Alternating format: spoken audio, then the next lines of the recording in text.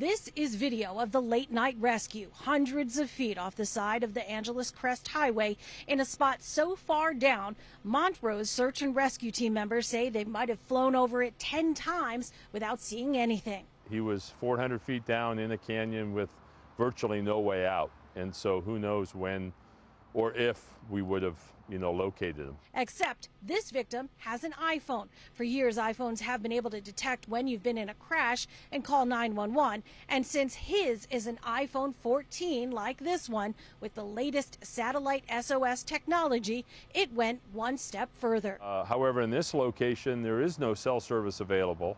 So it then reverts to satellite communication. It sends a text message via satellite to the Apple Communications Center. The victim's phone sent his location to Apple, which then called the closest law enforcement agency, in this case, Crescenta Valley Sheriff's Station, with his satellite coordinates. The location that we got from the iPhone activation was spot on. That led rescuers right to him. It was basically his phone on its own, calling for help on his behalf. Without it, they say it might have been days before they even knew he drove over the side.